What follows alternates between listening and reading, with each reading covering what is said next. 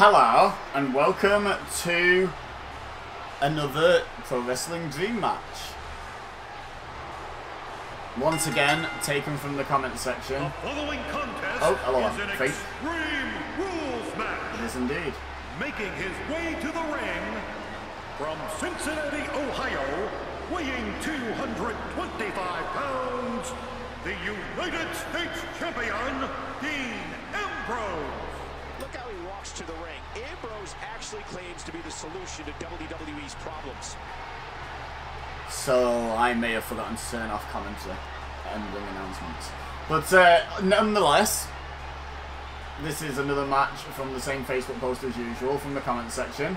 And as you heard, an Extreme Rules match. I think the request was hardcore or no DQ or some other variant, but they're all exactly the same. I don't know why WWE needs 35 different names for matches where you can't be disqualified.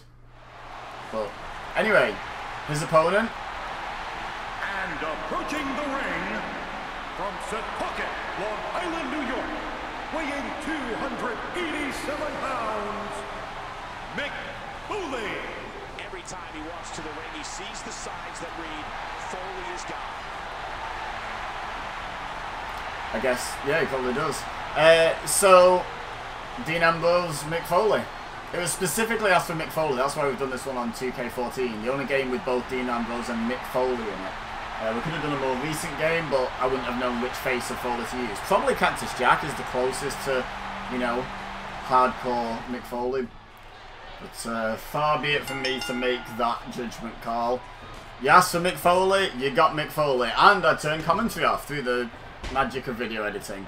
Hopefully that was smooth, but who knows. Anyway, Dean Ambrose with the scoop and the slam to kick things off properly after a little bit of an exchange of strikes. Now Dean Ambrose has a little bit of control over this one. Fires Mick Foley across the opposite corner, runs in and just punches him in the head. And now Mick Foley seated in the corner. Oh, face wash by Dean Ambrose. Now Mick Foley trying to fight back here. Oh, there's a right hand straight to the face. That'll do it. Why do the fans keep randomly shouting, yeah? Why does that keep happening? Anyway, I usually comment on the arena. This is Mick Foley's WrestleMania 22 attire. So I picked WrestleMania 22. Pretty simple, really. I had the option of WrestleMania 16 or 22. WrestleMania 22 is one of my favourite WrestleManias that doesn't get enough love, in my opinion. One of my favourite underrated WrestleManias. So I thought I'd go with it. Why not?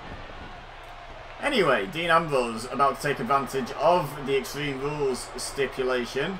Going outside, grabbing himself a chair. Oh, but Mick Foley, not his first rodeo. And he interrupts with a series of strikes, quite frankly. Pretty brutal. Now trying to pull Dean Ambrose's leg off. That'll slow him down. But now Ambrose sends Mick Foley back into the ring. But Foley's up. And now Ambrose going after another weapon instead of following Foley. And then again, Foley cuts him off at the pass. So Ambrose seeming to get more of the idea at the moment that this is a weapons-based match. But Mick Foley biding his time and just making sure he doesn't get hit with anything. And that was a side slam. And I think he landed right on, was it a kendo stick or something? And maybe the chair as well. Yeah, the chair reacted then as well. Ambrose not having a great time. Oh. That elbow almost came close to nearly getting nowhere near hitting. But a little bit more snug on the follow-ups. And then, oh, Mick Foley. Wild haymaker, and Ambrose ducked it. And again went for a weapon this time, taking a crutch off a member of the WWE Universe. But Mick Foley again having none of it. And the crowd chant yes for no reason again. Lovely. Seems to be pretty much every time they tie up for a grapple. I'm not sure why that's a thing in this game. Anyway, Ambrose now fired back into the ring. Mick Foley goes to follow him in, but Ambrose is up. Takes advantage of maybe just Mick Foley being a step slower than he was in his heyday. And now with the elbow to the back of the head. Mick Foley, despite being a couple of steps slower than he used to be, still no slouch, and he's got experience for days. Oh, and he almost just won it with a DDT. I was about to say, and he's just won. Like, a bit surprised, but no. Oh, okay. Mandible Claw. No Socko. Just straight up naked, Mr. Socko. Is that it? Oh, there we go. The bell actually rings 10 minutes after the referee calls for it. And that is over. Mick Foley wins with the Mandible Claw. That's a lot shorter than I thought it was going to be. Leave a like if you enjoyed. Don't forget to comment down below. Let me know what dream matches you would like to see. If it's possible on a game, I will do it for you.